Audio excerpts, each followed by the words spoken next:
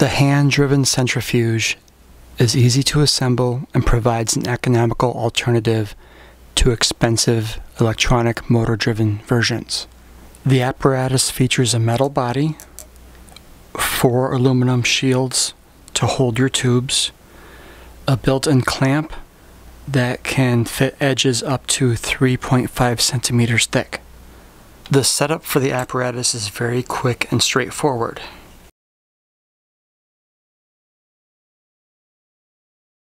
The gear ratio is 16:1. You can crank the handle at a rate of 12 turns in 10 seconds, which yields about 1,152 RPMs. Loading the centrifuge is very easy. Just make sure that your hand is below the plane of the rotation when you're cranking the handle.